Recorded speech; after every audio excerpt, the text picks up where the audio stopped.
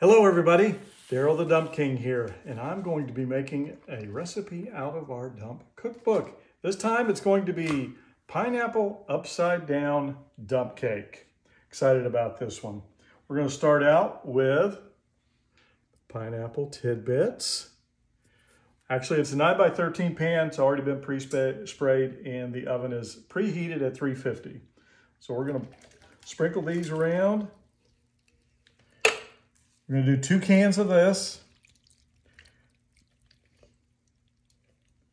Get that even out.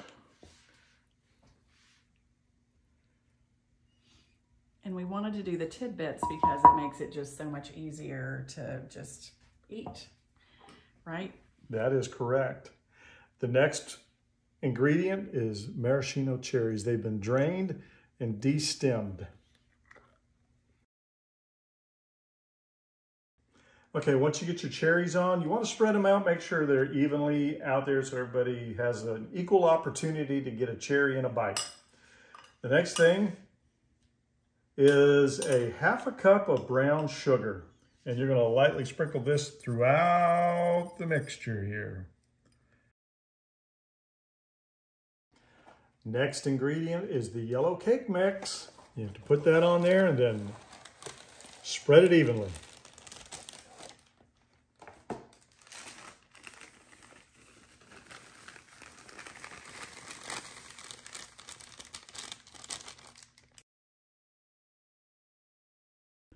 Okay, last ingredient is butter that's been cut into little pats. We have 2 sticks of butter that we have found that is the best amount. So we're going to spread these out on top of the cake.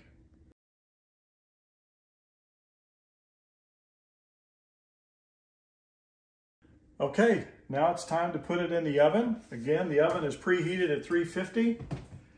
And we're going to slide it in there for 45 to 50 minutes. Okay, the upside down pineapple dump cake is out of the oven. We actually had it in the oven for 45 minutes. It looks and smells delicious. We've actually had it sitting for a few minutes so it cooled down a little bit. Be able to take a bite out of this without hurting ourselves.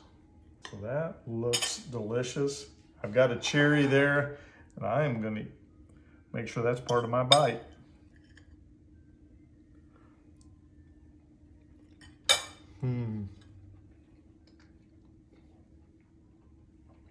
That is good.